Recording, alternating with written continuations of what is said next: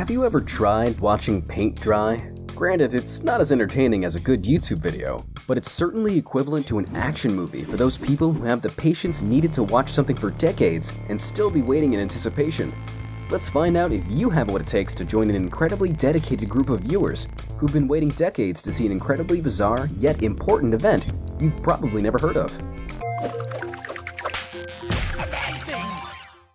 What you see here is the pitch drop experiment. After 91 years, it's the longest running scientific endeavor according to Guinness World Records. Back in 1927, Thomas Parnell, a professor at the University of Queensland in Australia, set out to demonstrate to his students that while some substances appear solid, they're actually highly viscous fluids. So he poured a heated substance called pitch into a sealed funnel that allowed the material to cool for 3 years. Pitch is the term given to a number of natural or manufactured viscoelastic polymers that are derived from plants, petroleum, or coal tar. Some forms of pitch may also be known as bitumen or asphalt. It can be hit with a hammer and reacts much like glass or tile, giving the impression that it's solid. Essentially, Professor Parnell heated up a piece of tar and let it cool in a funnel. Then, in 1930, Professor Parnell cut the funnel seal to let the fun begin. With a large glass dome covering the pitch, it was set on display for all to watch as the substance began to form droplets. The trouble is each drop takes close to a decade to fall, but that hasn't stopped a dedicated following from trying to witness what seems to be the most elusive event on Earth. Due to various environmental issues and the sheer slowness of the drop itself, the exact timing of each drop is quite unpredictable, so seeing the drop fall and hit the beaker below has been a challenge from the beginning.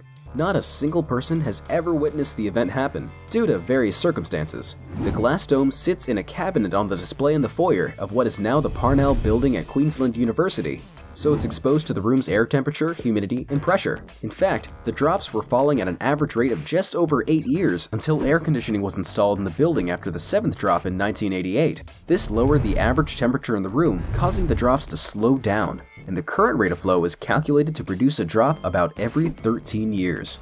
The experiment is so important, it has its own custodians. In the second half of 1961, Professor John Maidstone took over custody of the experiment and has watched over it for 52 years. He became ever so close to becoming the very first person ever to see the pitch drop, as the 7th drop fell in 1988. Professor Maidstone, however, was out getting a coffee at Expo 88 and returned to find that the pitch had already fallen. There's a lesson in there somewhere about taking control of your personal vices in favor of life's bigger mysteries. Sadly, Professor Maidstone passed away from a stroke in August of 2013, never having seen it drop. Since then, the custodians of the experiment have attempted to video the experiment to catch it on camera, even if there's nobody there at the time of its falling. However, as the 8th drop came down in November of 2000, something went wrong with the equipment and they didn't catch it then either.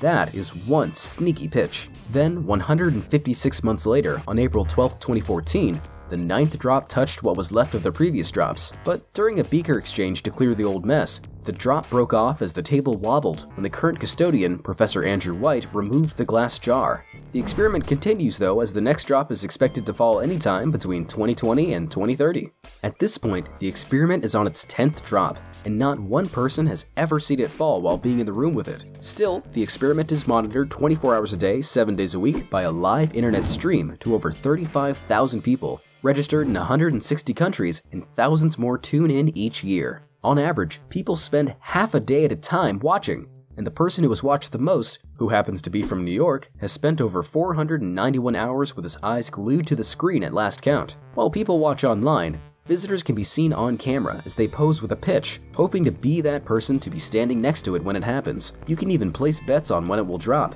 An Australian sports betting website has odds for its dropping time, so you can win some money on what can be the least entertaining event in history. If you don't have the patience to watch on a constant basis though, you can at least catch up a little on the waiting through a 2-year time-lapse video that shows just how agonizingly slow the pitch moves. While the Queensland, Australia pitch drop experiment is the oldest to never be witnessed falling, another similar experiment out of Trinity College in Dublin, Ireland finally caught their pitch dropping after 69 years, as they captured it on video around 5 p.m. on July the 13th, 2013. To date, it's the only drop of pitch ever seen on camera or seen by anyone. Their results concluded that the pitch has a viscosity of about 2 million times that of honey, and is about 20 billion times more viscous than water. So basically, as appetizing as it seems, don't drink asphalt. Aside from the pitch drop, there are other long-running experiments that also need closure. In 1840, an experimental electric bell began ringing and has been chiming almost continuously in the foyer of Clarendon Laboratory at the University of Oxford ever since. The bell is comprised of two voltaic dry piles, which are a form of battery connected with an insulating layer of sulfur. Even though it's noted to be the world's most durable battery by the Guinness Book of Records, the exact composition of its dry piles is unknown. Still, researchers are afraid of opening the bell, as it would ruin the experiment to see how long it would last. It will eventually stop ringing when either its clapper wears out or its electrochemical energy is depleted. There have been moments when the bell stopped ringing, but it continued on shortly after each pause. If you're looking for a reliable alarm clock, note that this bell does not have a snooze button. It's been going for nearly 180 years, and so far, it has produced approximately 10 billion rings. Apparently, universities love to display their long-running scientific oddities in their foyers. This is another clock that sits in a foyer at the University of Otago in Dunedin, New Zealand. It's called the Beverley Clock. What makes this clock so unusual is that it has not been wound since its creation by Arthur Beverley in 1864. The clock runs on atmospheric and temperature changes as the sealed box inside the clock expands and contracts based on temperature and barometric fluctuations during the day. This pushes on a diaphragm to keep the clock ticking. A 6 degrees Celsius temperature change will raise a 1-pound weight about an inch, and as it descends back down, it powers the clock. Although the Beverley Clock has stopped on various occasions due to cleaning, mechanical malfunction, and long periods of steady temperatures and pressures, it's the closest anyone has ever come to creating a perpetual motion device, which is a machine that powers itself and continues functioning without intervention. So basically, it's an impossible piece of technology. But long-running scientific endeavors don't just come in the form of clocks and dark drops. They also help us observe the world. For instance, the Vesuvius Observatory is the largest volcanic institute in the world and has been monitoring Mount Vesuvius since 1841, trying to predict its next big blast. Best known for its massive eruption in 79 AD, where it buried the ancient Roman city of Pompeii under a thick blanket of hot ash. Mount Vesuvius remains an active volcano that's erupted more than 50 times in its lifespan of several 100,000 years. The observation outpost was on the side of the mountain until it moved to Naples and had survived a number of eruptions, the last of which was in 1944. Thankfully, the eruption watch continues. Another long-running scientific endeavor that continues today is a germination experiment initiated by botanist William James Beal in 1879. He set out to determine whether seeds would sprout after a long period of dormancy by filling 20 bottles with sand and seed mixed from various plants, burying bottles upside down to keep water out. He started digging up the bottles one every 5 years to plant the seeds to see if they would grow. As he left a map for future scientists to continue his work, the remaining bottles are now dug up once every 20 years. In 2000, 2 out of 21 plant species found in the bottle sprouted, with the next bottle planned for 2020. The completion of the experiment is set for 2100. I, for one, can't wait to see all the results.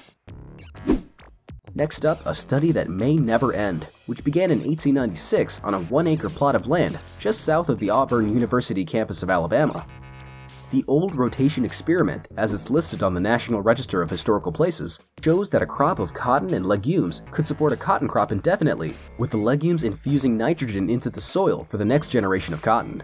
Up until 1896, cotton producers had difficulty maintaining their cotton yields because the crop would drain the soil of its nutrients. With the help of this experiment, started by Professor J.F. Duggar, we now know that when planting cotton with legumes, we can keep the soil rich and the cotton growing.